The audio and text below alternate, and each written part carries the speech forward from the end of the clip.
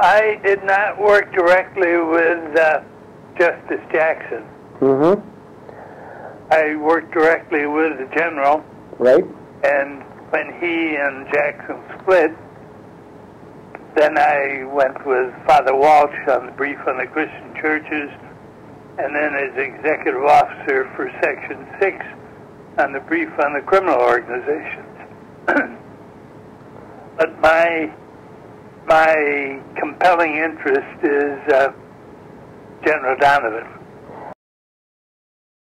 I was with OSS. Mm-hmm. I was scheduled to go as a civilian agent to the CBI theater because of my investigative background. Came to Washington in 1940. I investigated communists and suitability and security cases for the government. And OSS needed all the people with investigative experience they could get. And I chose to go first as a civilian agent, and then I changed my mind and volunteered. And when I got processed through induction at Fort Meade. Now, when did you get there at Nuremberg? In September 45. Okay, and you were assigned, you were with General Donovan's staff? Well, I was with OSS here in Washington, first in the Office of General Counsel, and then on the War Crimes staff, which was working feverishly to recruit and to bring all the data together, because this was essentially an American show, U.S., not British, French, or Soviet. Right. And secondly, the staffing was heavily American. Right. And we were processing attorneys and others into OSS for assignment there. So I was working on war crimes material to go in as evidence. Mm-hmm. Here in Washington. The general was appointed deputy prosecutor. I thought he should have been the chief prosecutor. Right. So did a lot of other people. But he recruited, interviewed a number of GIs, and I was selected to be sent over in advance of his arrival. And did you have interface at that time with some of Jackson's staff? Oh yeah, this was a small, relatively small group of people. We had in Section 6 about 13 attorneys. Mm-hmm. And that's the section you were assigned to? Well, I was first with Donovan as his aide. Right. And when he and Jackson agreed to disagree, Donovan left. And when Donovan left, Father Walsh asked me to join him. And when that brief went in, Colonel George C., who is head of Section 6, asked me to be the EO for him. Gotcha. So when that went in, I went home. Walsh was probably one of the 2 or 3 most outstanding geopoliticians of the era, and an expert on communism, had lectured throughout this country. Did you have a chance to interact at all with Justice Jackson? No. Nope. I did later. I had not gotten my law degree before the trials, and he wrote a splendid letter for me, and for admission to DW. Mm-hmm.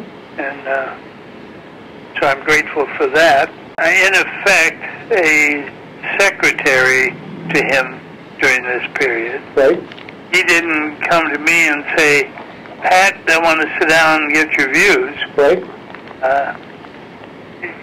What I know know or perceive or conclude is from the correspondence we had for the telephone calls that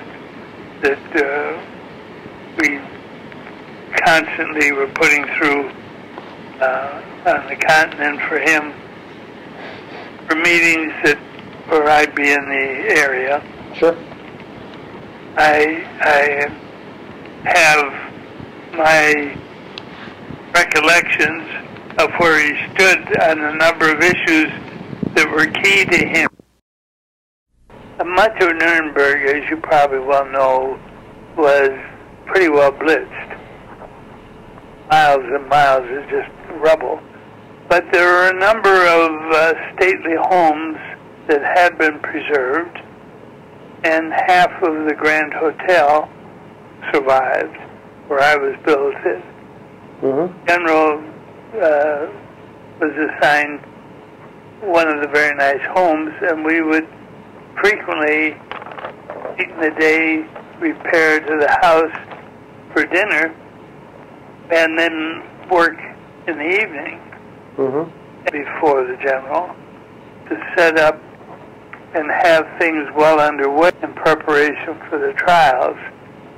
And he put this together, not with a whole army of skilled people, thank you, but this was William Donovan himself conceiving and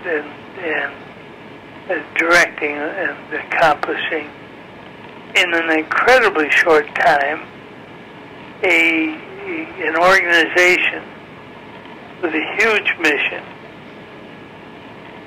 and carried it out very successfully.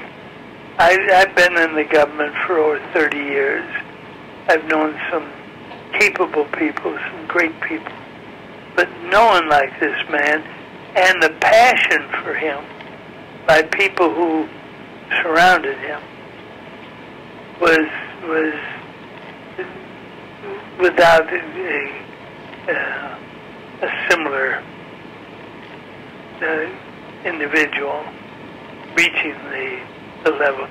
CIA, which is far from what it was. I went to the Counterintelligence Corps after Nuremberg, and then I went with CIA.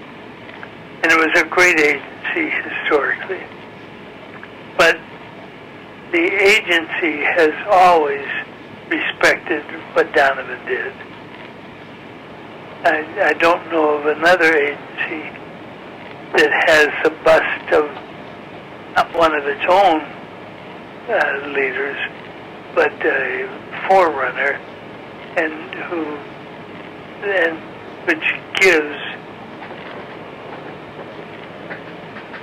acknowledgement to what the predecessor has done to make it possible for CIA to have succeeded. And here's a fact we must face. Today, there is not a single permanent agency to take over in peacetime certain of the functions which OSS has performed in wartime.